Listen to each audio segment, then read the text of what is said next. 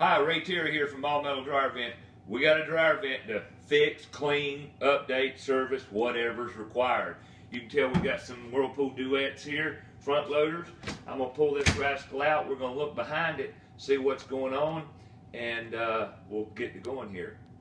We're gonna pull the dryer out now and see what's behind here and see what might fall out, fall off, and what have you. Oh my, there's nothing back there except a hose with a rigid full flex.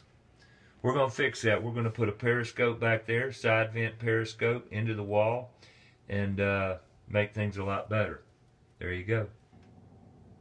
Hey, we decided what we've got here. As you come up, you zoom in, and you see the pipe down here in the corner. It's got a little play, but we'll fasten that and secure that firmly. Then we'll back out here, and then we'll show you. We've got a side vent periscope right here. Side vent periscope right there. That's the male going to go in that pipe right there in the wall. That's going to come down behind the dryer. We're going to slide right back in there. No flex hose, no more. Gone. We'll be back.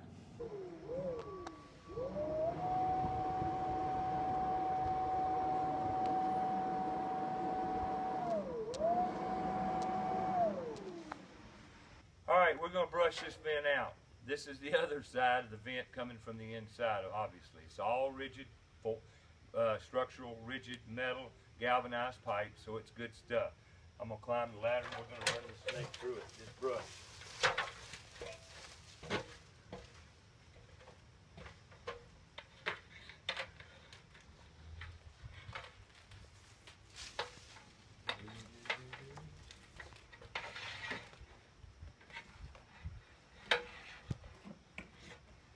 Bit awkward to do by yourself.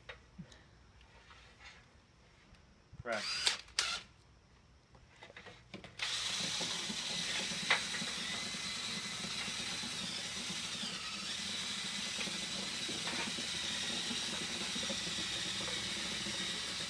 Not that dirty. It was cleaned about a year ago. But they have a dog, big dog. A lot of dog hair. What we're going to do, we're going to brush this, and I'm going to go turn the blower back on. We're going to blow it out, and we'll see. I just reached the vertical wall.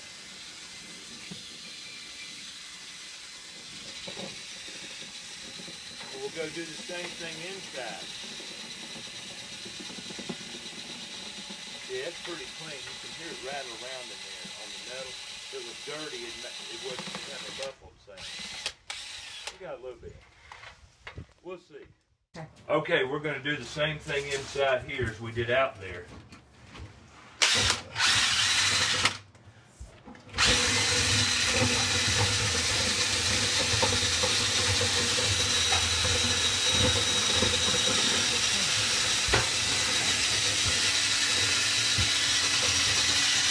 It's actually pretty clean. You can hear it rattle around. We're going to remove it and blow it out again, and we'll see what comes out the other side.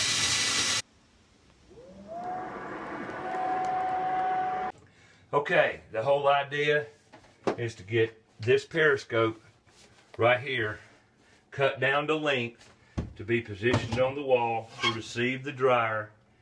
And we'll show you more when we get back. I'm going to go ahead and cut this down, tape it up, tape the seam, and we'll come back and slide it in. I'll show you the finished product.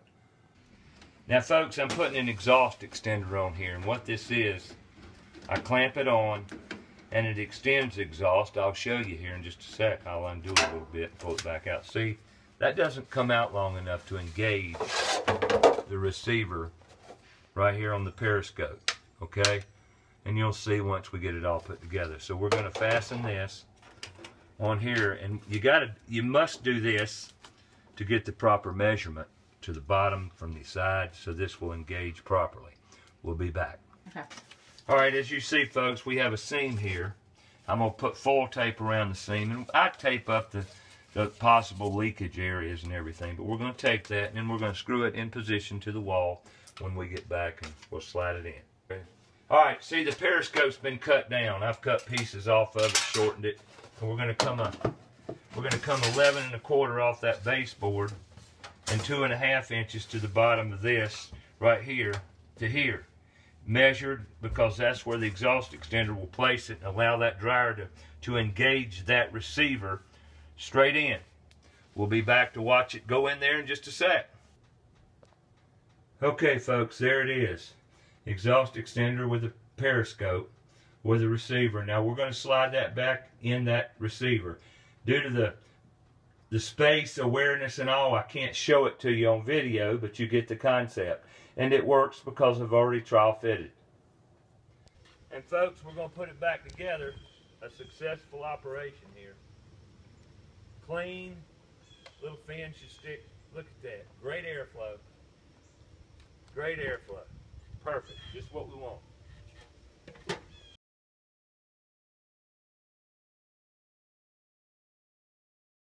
Terry, I've been doing construction remodeling for over 40 years in the Charlotte, North Carolina area, and I've fixed quite a lot like that of drywall holes, imperfections, problems in drywall. And what we're going to do here is shoot a small video and show you how to fix a hole like this in your wall.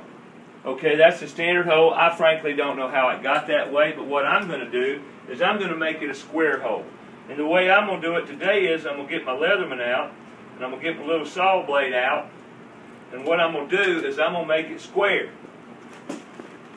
Let's fold that back in out of our way, and we'll make it square. You don't have to be real neat, and I'm going to show you why we're going to make it square here in just a minute, but it's easier to repair if it's square. Okay?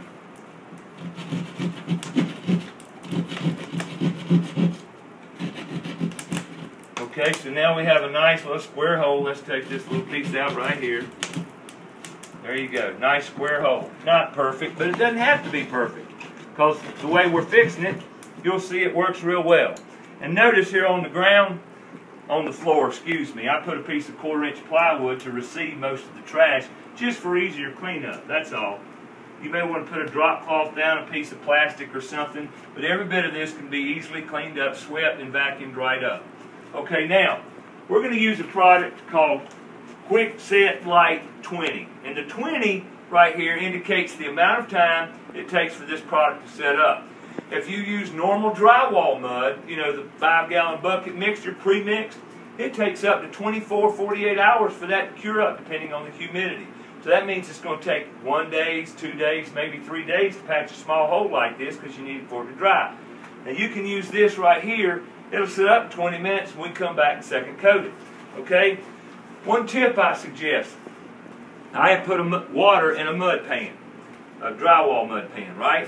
And I put a little water in it. What we're going to do is always put the powder into the water. And typically, you always mix more than you need. You don't want to necessarily, but you do. And you mix it up good. Always powder into the water.